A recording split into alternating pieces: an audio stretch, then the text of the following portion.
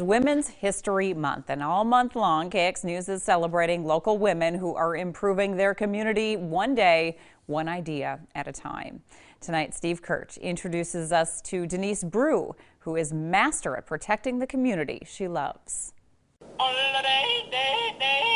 Only someone like Denise Brew would have this on her desk, but it suits the Dunn County native who has been serving her rural county as an emergency manager for more than 10 years. This job kind of functions around weather. Dunn County gets a little bit of everything from hailstorms and tornadoes to grass fires, but the West Dunn Fire Chief says Brew is always there to get emergency responders the resources they need. I call her Denise Brew, MD, Master of Disaster.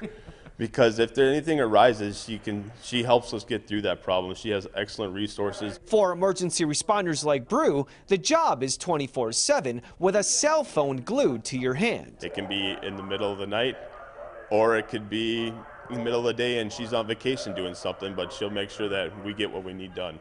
But Brew says there is 1 week out of the year when she and her saxophone are unavailable. Go to adult band camp, and that causes a lot of laughs and a lot of jokes. Before she was Dunn County's emergency manager, Denise Brew had a long history working in the Kildare area, including working for the Farm Service Agency and having her own floral shop.